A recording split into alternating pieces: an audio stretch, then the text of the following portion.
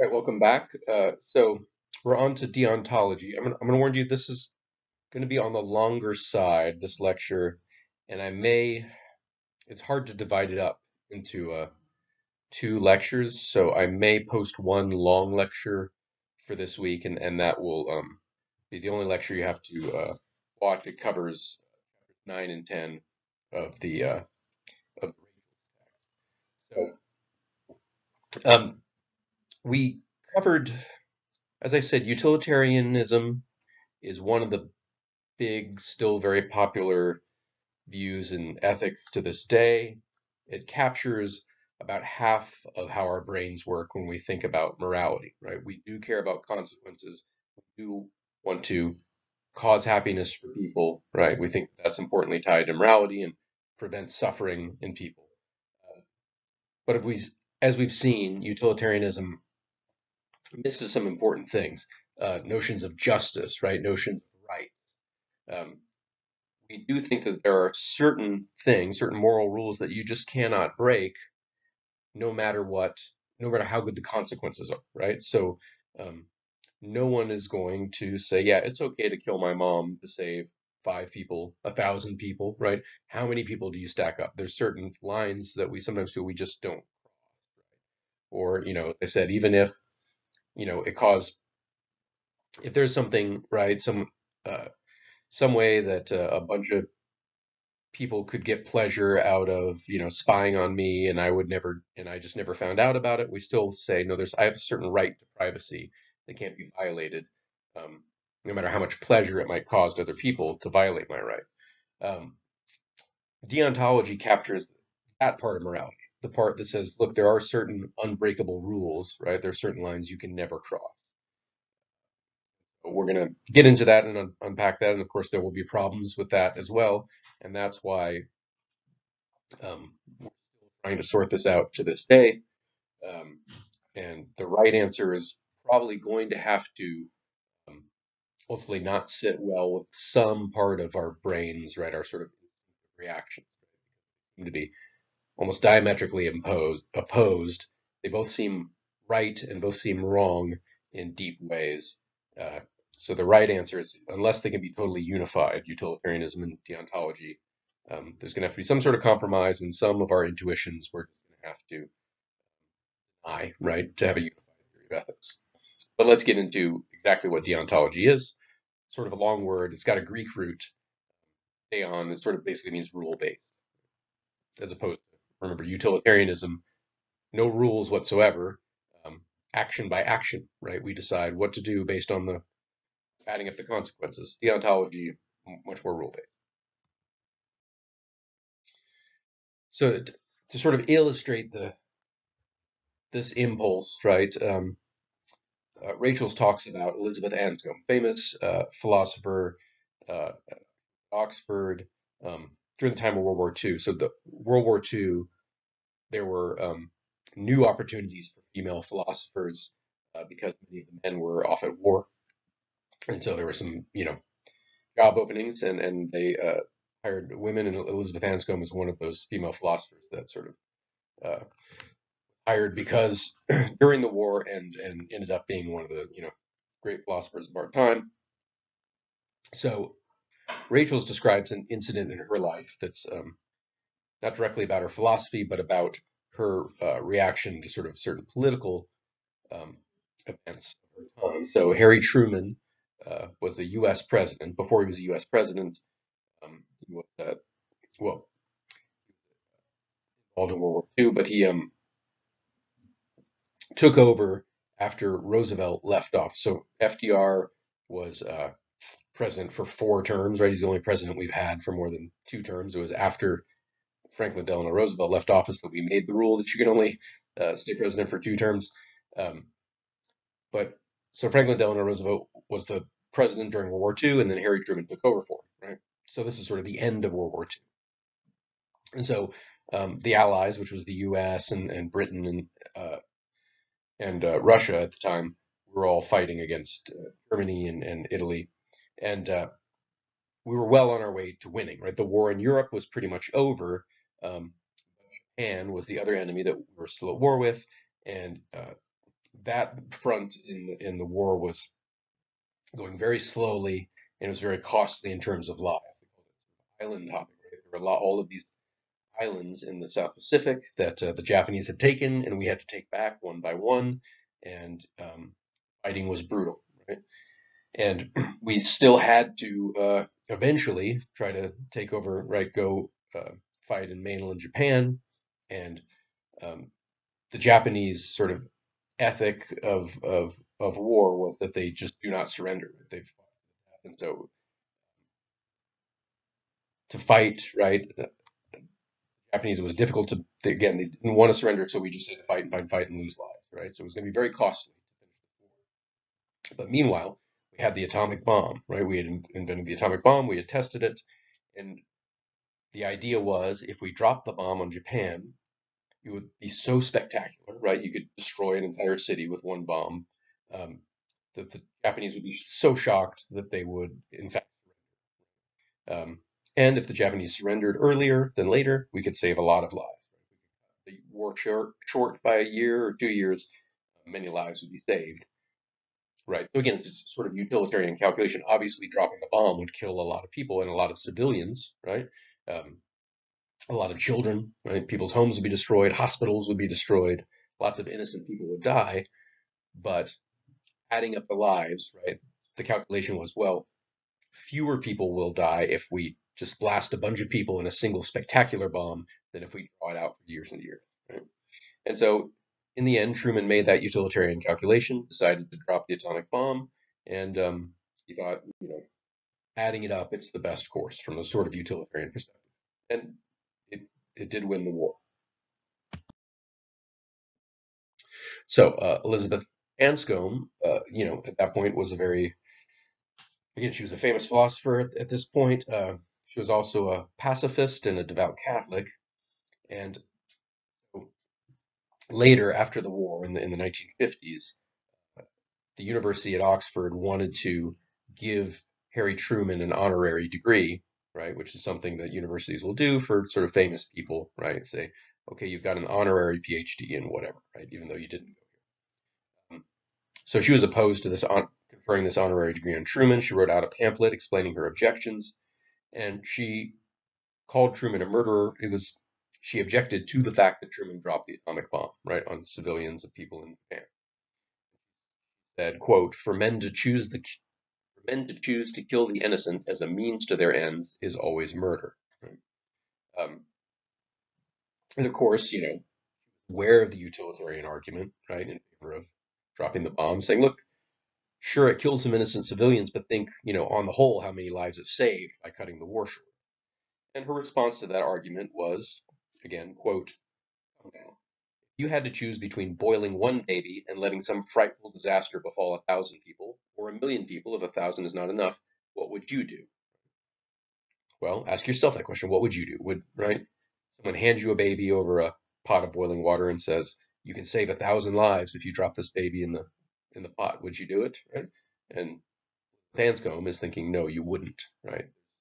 You just never do. And she thinks even if you can save 1,000,000 lives by boiling that baby, right? She thinks that our instincts would say, no, I just can't ever do that. There are some things that may not be done no matter what.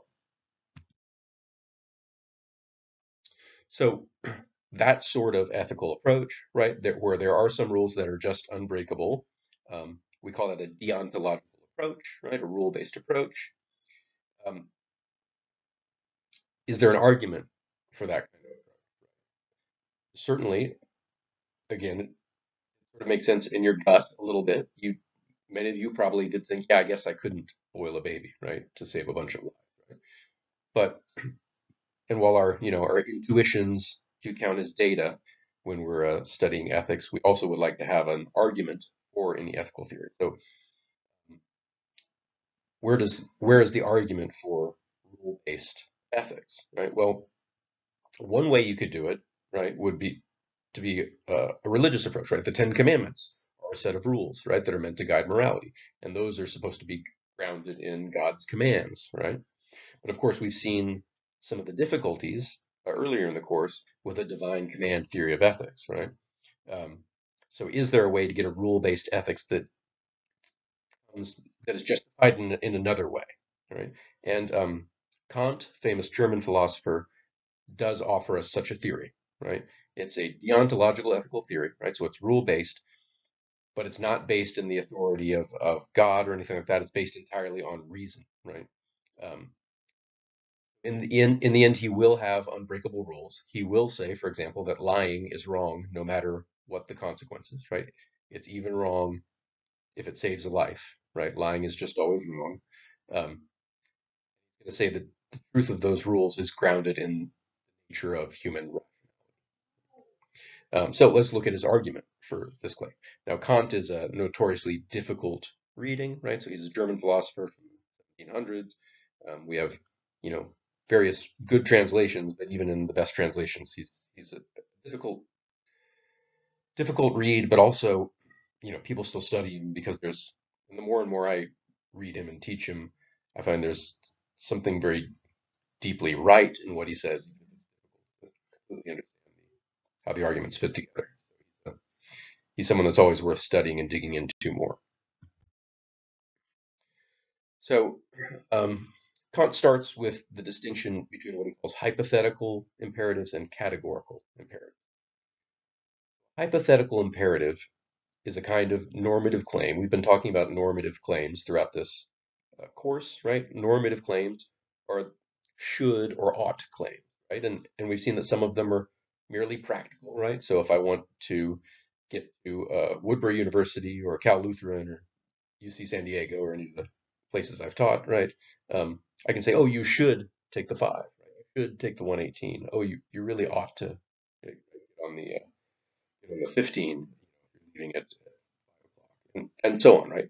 So these are claims about what you should do or ought to do, but not in any deeply moral sense, right? Um,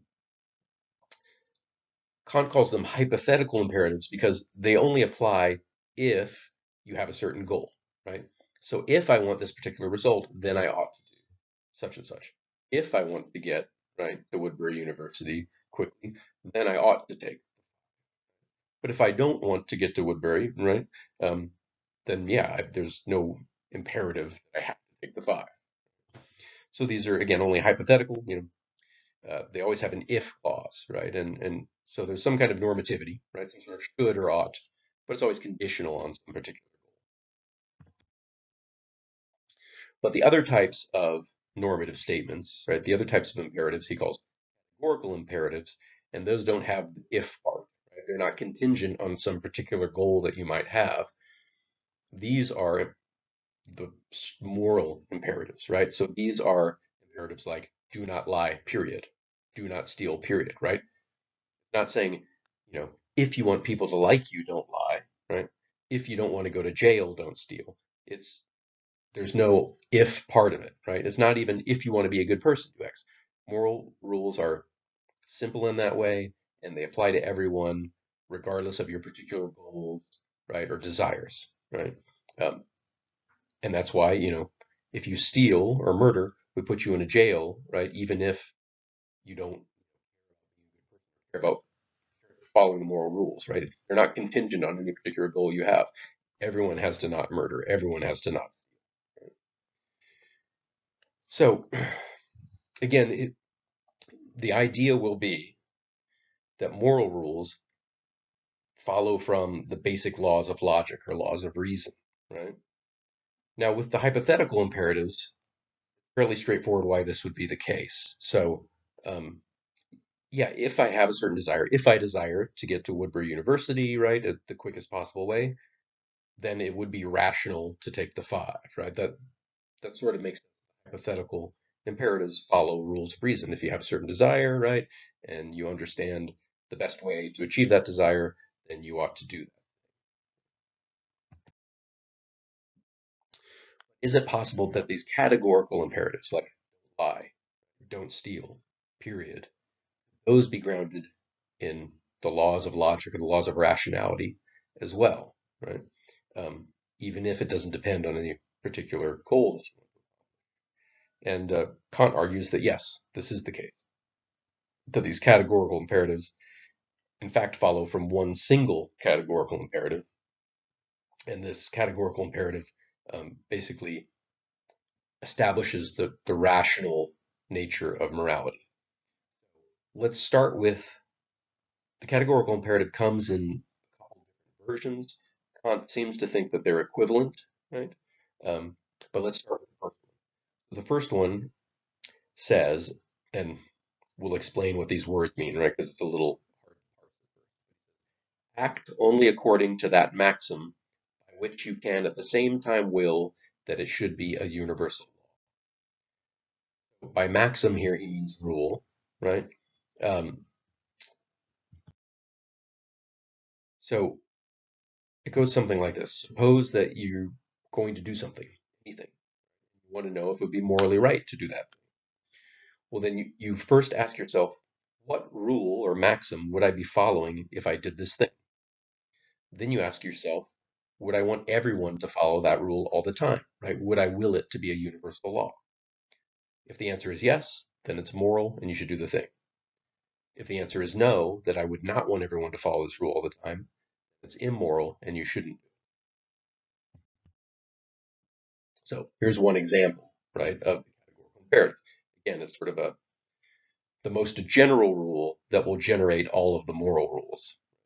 So suppose you need some money, right? You're short on your rent. You really need just $100 this month.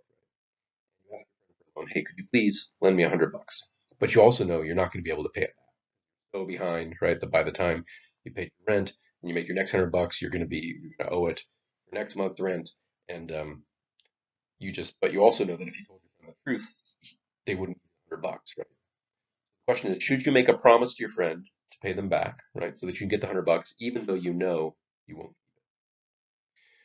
Well, according to the categorical imperative, there's two steps. First, ask yourself, what maxim would I be following if I did this, right? If I made a false promise to my friend, would the rule be something like, it's okay to make a promise you know you won't keep if it benefits you in some way or something like that?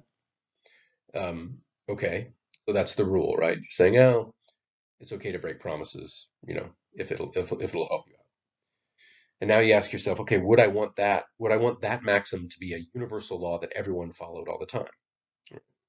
Um, or more properly, could I will that? Could I make that a universal law? Would it even be possible for that to be a universal law? Um, well, let's imagine what the world would be like if everyone always made promises that they knew they wouldn't keep. What would happen to the practice of promising, right? Would anyone believe anyone's promise? Not, right? And if no one believed anyone's promise, would anybody lend you money, right? Would anybody take your promises seriously? Would there even be any point in promising? And would people just pretty much stop making promises? Right? No one believes them, no one keeps them. The point of even having this practice of promising. Um, the whole practice of promising would just sort of collapse into incoherence or pointlessness, right? And to Kant, that's a sort of irrationality or incoherence, right, that is packed into the idea of making it a universal practice to break promises.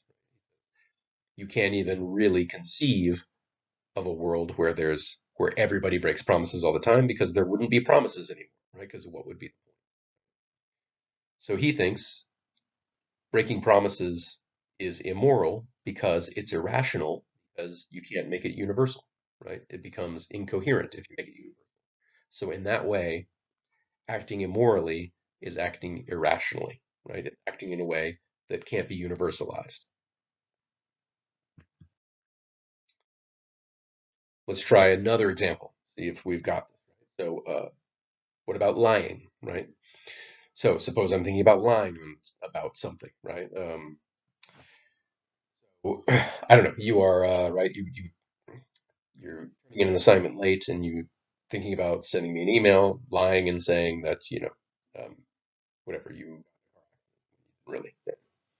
Okay, so you ask yourself, is it moral for me to do this? Is it moral to lie to my professor? First step, right? There's two steps to running this through the categorical imperative. First, I ask, well, what maxim would I be following, right? What rule would I be following And it would be something like, it's okay to lie if you can get something out of it.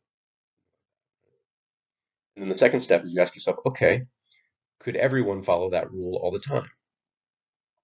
Um, well, imagine a world where everyone just lies all the time whenever they feel like it. Uh, would anyone believe anything anyone ever said, right? Um, and how can human beings really communicate if they don't, on a base level, assume that people are, for the most part, telling the truth, right?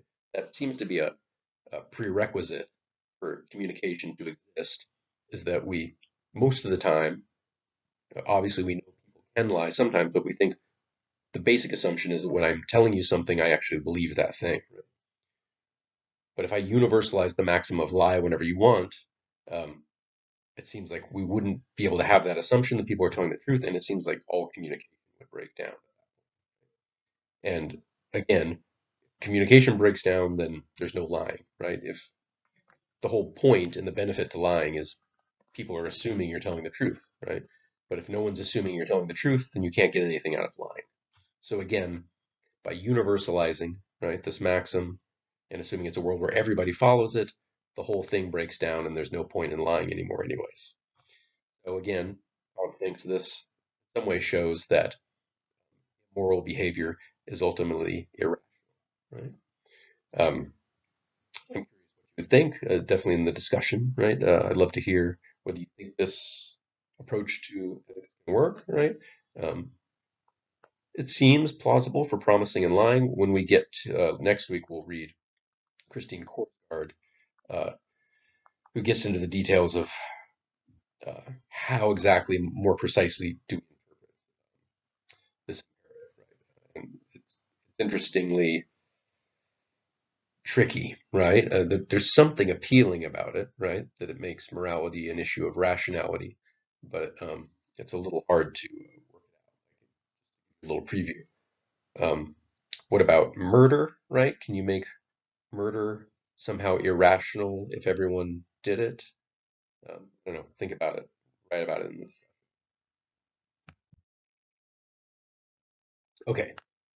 So Kant then seems to think, at least, for promising, right? Promising is immoral, and you shouldn't, sorry, not promising, breaking promises is immoral, right? And you shouldn't break promises because, again, you can't universalize incoherence. Lying is immoral, again, because you can't universalize it without incoherence. And period, right? That means don't break promises and don't lie, ever, right?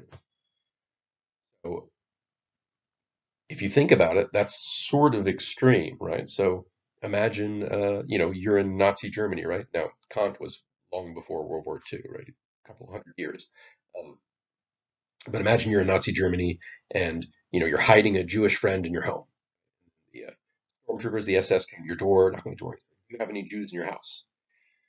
What do you do? Do you lie? Right? Do you say, nope, no Jews here? Well, Kant would say, no, you need to always tell the truth. You can never lie, right? It's immoral, and morality is a unbreakable rules, right? You'd have to, again, the categorical imperative, right? You'd realize that, yeah, I can't universalize lying.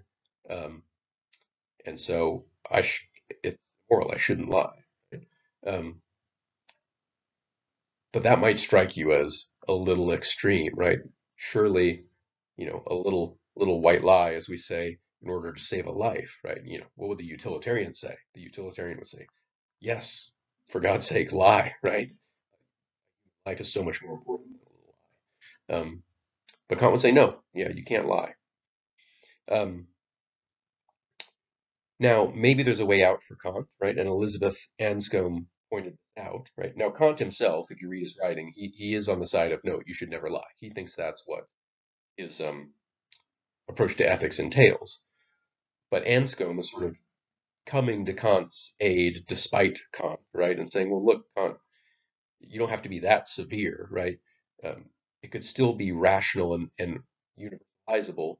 It all depends on how you formulate the maxim that you're trying to universalize, right? So lie whenever you want. Sure, yeah, that seems like that would be hard to make it so that everyone followed that. But what about something like lie when it would save an innocent life?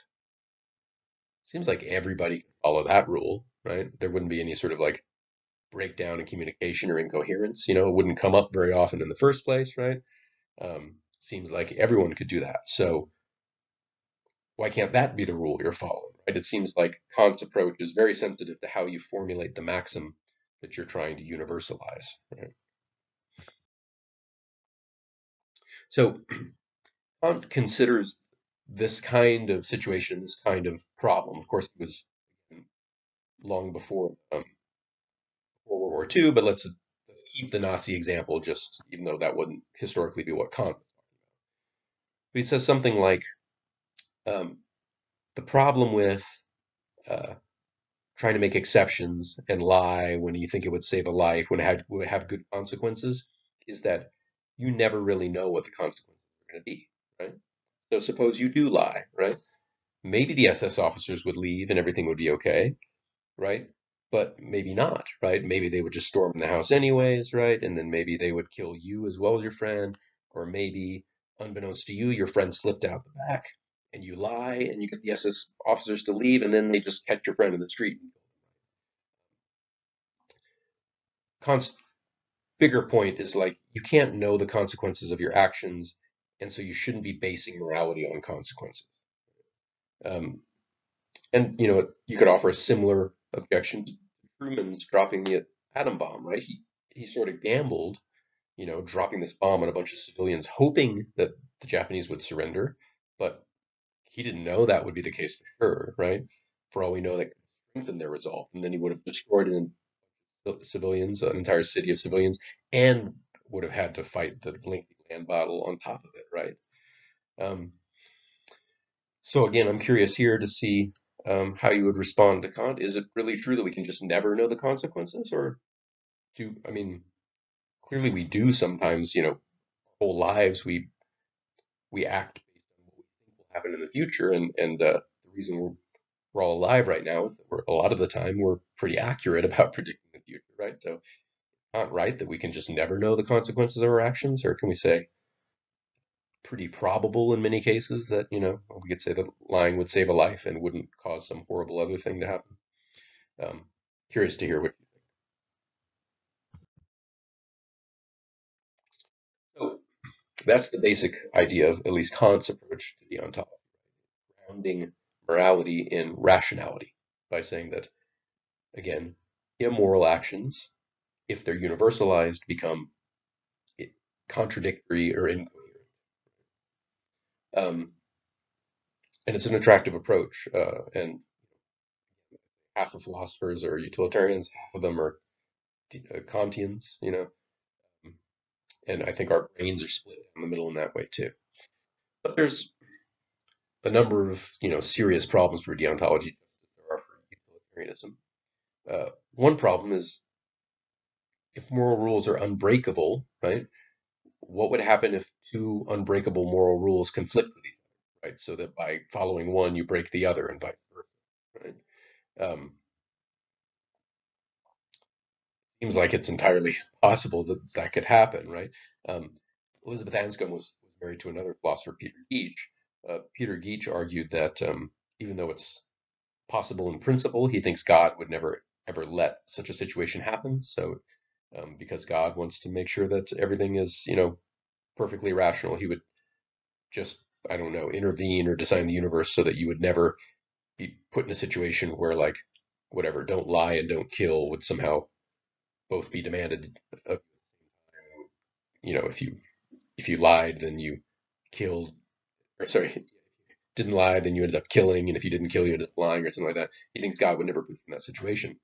Um, but I mean, historically, it seems like exactly these sorts of situations have occurred, right? So, we can just go to our Nazi example, right? So you could think of that example as a conflict between two arguably more basic moral rules, like one, don't lie, and the other is, you know, don't help people murder innocent people, right? If you lie to the stormtroopers, you're lying, that's bad.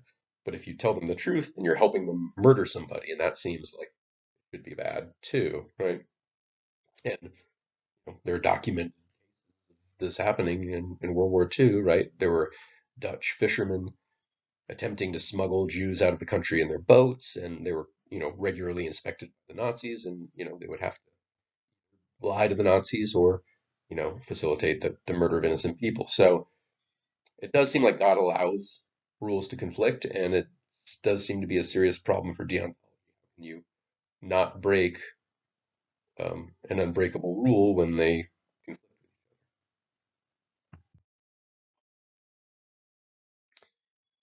So, I don't know, maybe, again, there's always the option to reformulate the maxim, as Elizabeth Anscombe pointed out. And if you go that way with it, then maybe you can sort of move a lot of these apparent contradictions by reformulating the maxims involved. Um, and in general, there is a deep appeal to deontology, which is, we've already said sort of over and over throughout the course that morality should be reasons based. Um, I can't go around telling people you shouldn't have an abortion or you should have an abortion and refuse to answer the question why, right? Any sort of ethical claim or moral claim I make, any moral judgment I make on you, um, if you say, well, what are the reasons for your judgment? I owe you reasons. That's how morality works.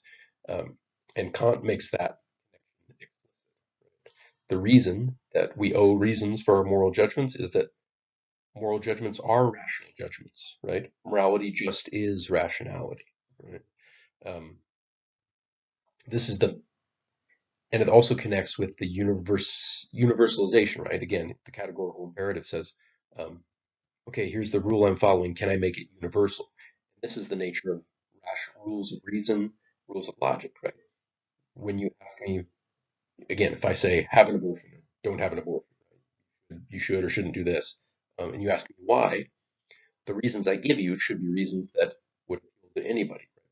The point of reason is that it would to convince human, right, that would hear those reasons, right? And this is also the way logic works, right?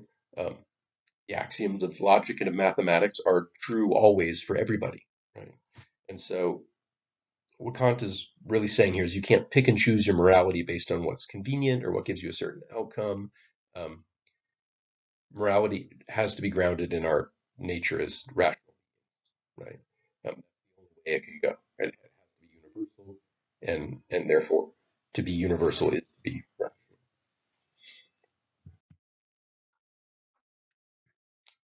Um, but does that mean that the rules can never have exceptions, or does that take it a little bit too far? Again, to be rational, to be reasons responsive, really only means that if there's an exception to the rule, there should be a good reason for that exception, one that everyone would accept. And it seems like lying to prevent the murder of an innocent person is a perfectly reasonable exception to don't lie. Um, Everyone would accept, yeah, that's a good exception. Right? And again, it seems like as long as it's universalizable, that's not a problem for Kant.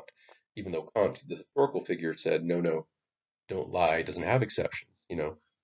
It seems like you can really, and again, so there's Kant the person, and you can be a Kantian that broadly agrees with his arguments, but sort of place in the historical Kant, and that's sort of what Anscombe does when she says, look, we can really, we can work with these maxims, and maybe the relevant maxim here is don't lie unless you get saved an innocent life.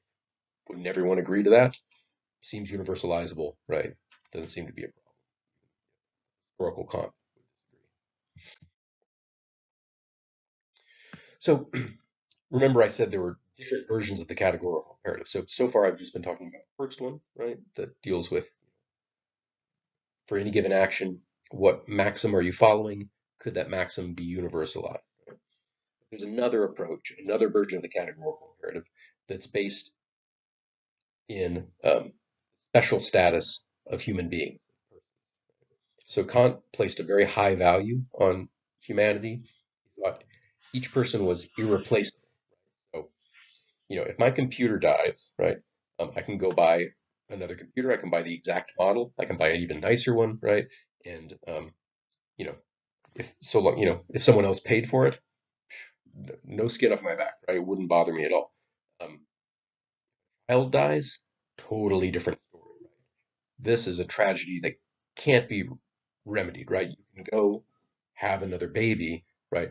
But it's a different child, right? It's not a replacement of, um, and he doesn't think any other objects, and according to Kant at least, even there aren't even any animals that have this sort of special value that makes them irreplaceable, right?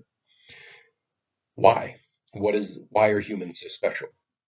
A couple reasons, according to Kant. First of all, people have, um, right?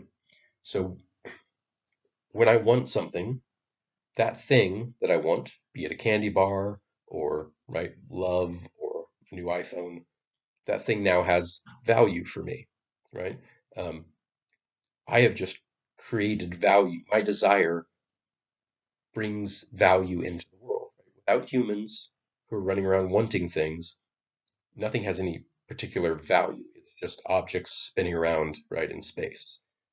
You have humans and their desires for certain things and not for other things. Now we have value into the world. Um, Morality is a, sort of a value laden discipline, right? It says certain types of actions have a are good, certain other actions are bad, right? Good and bad are value, right?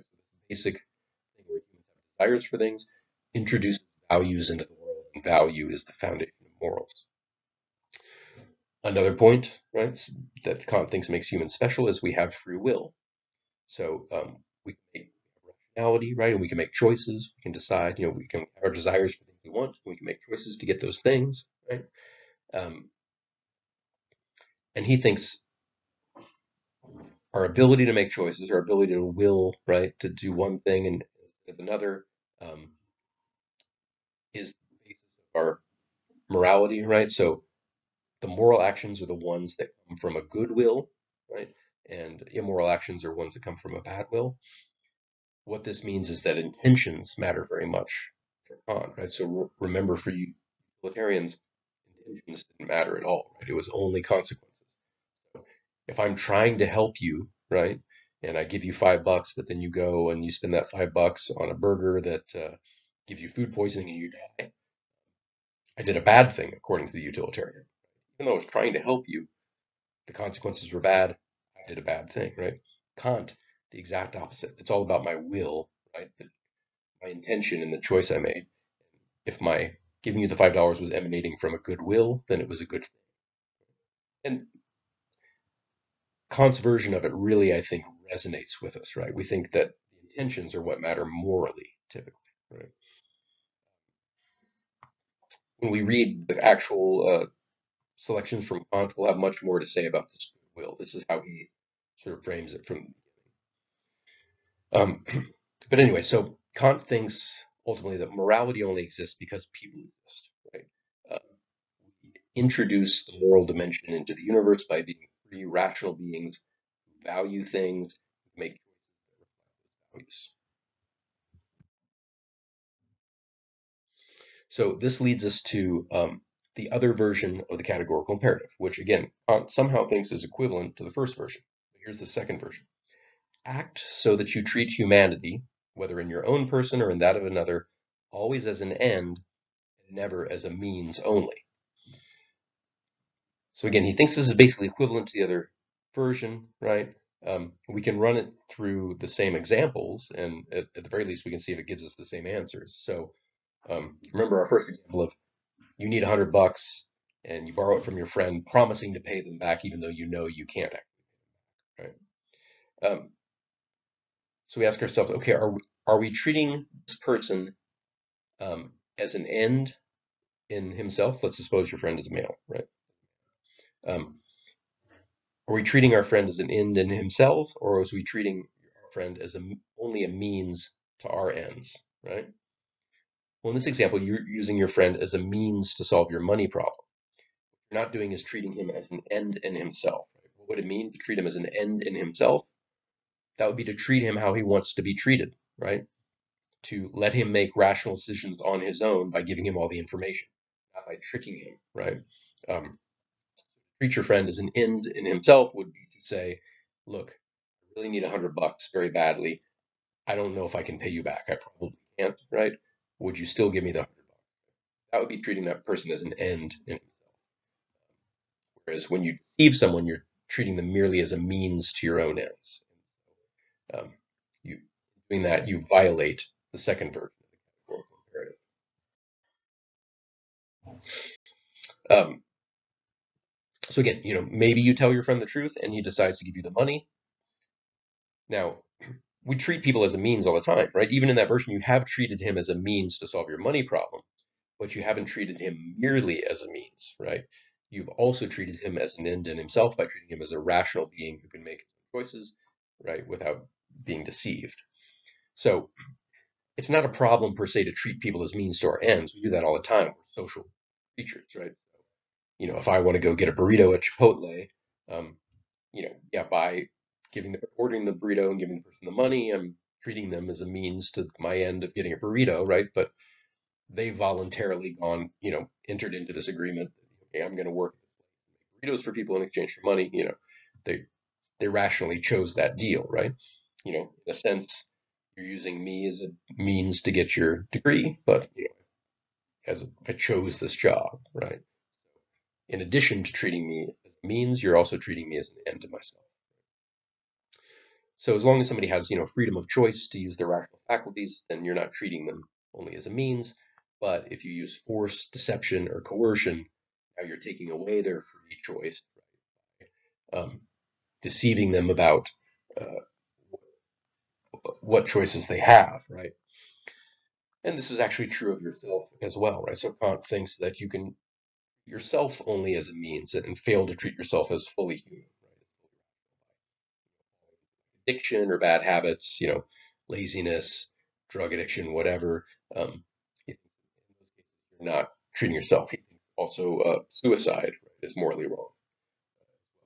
You're not, in some way, you are not um, the value you have as a human being. Now, interestingly, Kant ends up a little bit sort of libertarian in some ways, right? So he thinks that paternalistic laws are wrong. So drug laws that restrict what a person can do, for themselves without harming anybody, right? So, law that says you can't smoke pot ever, um, Kant was saying that's treating people as a means to your ends of like having a drug-free society, right? But he thinks it would be up to each person, and maybe it should be wrong for them to do drugs, but you can't prevent them from doing it if they're not harming anybody, right? Seatbelt laws, like helmet laws, things like that. If you're only harming yourself, he doesn't think that you should be coerced, right, into acting in certain ways. And this also has interesting consequences for his view about punishment, right? The utilitarian approach and the Kantian sort of deontological approach uh, have very different uh, approaches to criminal justice. So um, Jeremy Bentham argued this explicitly, and anybody who understands utilitarianism would make sense. For them, punishment, right, putting someone in jail is inflicting pain, right? That's bad. It's pain is bad, period, right? So sentencing someone to jail, even for murder, in itself, the jail term has no value, right? It's got a negative value. It goes in the pain column, right? So the only reason you would ever sentence someone to jail, even for murder, would be if the pleasurable effects outweighed the pain involved. So utilitarians, when they justify, jail sentences, it's something like, well, the consequences in the long term will be good. We've taken this murderer off the streets, so he can't cause any more pain. And also, we're going to try to rehabilitate him so that if we let him out eventually, he'll go around creating more pleasure and less pain. And for the utilitarian, it's always forward looking. Whatever murders the person committed in the past, that's in the past. We can only think about the future, decide how to treat that person. And some people truly believe that, right? But it's a little bit at odds that our sort of instinctive and traditional view about justice is sometimes retribution, right? Sometimes we think that part of the point of punishment is to make the wrongdoer suffer because they've made someone else suffer, right? An eye for an eye. So people that are in favor of capital punishment, it's retributive, right? Um, Capital punishment doesn't accomplish anything that life in prison wouldn't accomplish as far as consequences. what it accomplishes is retribution, right?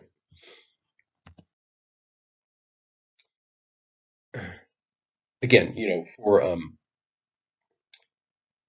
right, for the utilitarian, lots of kinds of punishment can be justified as for their future effect, right? And, in fact, we call it the Department of Corrections and Rehabilitation, right? That's implicitly sort of a utilitarian approach. Well, the point of jail is not to punish so much to punish someone for the bad stuff they did, but to fix them in society, and they'll go do good things. Um, and maybe that's true, right, from a utilitarian perspective, but Kant has a interesting perspective on it as well that I find sometimes more and more convincing every time I read it. Right, so Kant doesn't like this sort of corrections, rehabilitation approach to right.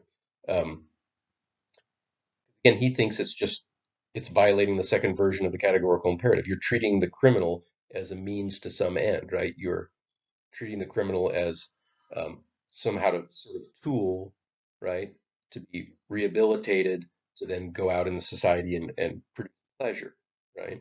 Um, we're trying to change the prisoner to suit us rather than giving the prisoner a choice to do the right thing. Um, thinks that straightforward retribution is the right approach, right? Whatever was taken from the victim should be taken from the criminal up to and including life, right? Um, he thinks that that's the only way that you can treat, right, the criminal as an end in him or herself. Why? Because we're treating that criminal as a rational being, right, that made a choice and faced the consequences, right? We're not treating them like an animal to be trained, right, to be docile in society, right? He says, okay, Mr. Criminal, right, you're grown up, right? You knew, right, the difference between right and wrong. You chose to steal or kill. Um, so we're choosing now to from you what you've taken from us. We're not going to try to coerce you or brainwash you into being a good citizen, right? We're assuming that you were already a rational being and you just made it, right? You can kind of view it as sort of the dark side of the categorical imperative, right? So in choosing to kill, right, I've implicitly said, okay, I've got some sort of maxim that I'm operating by, saying something like it's okay to murder, or it's okay to take life if you want to, and I implicitly sort of decided that I'm going to universalize that, right?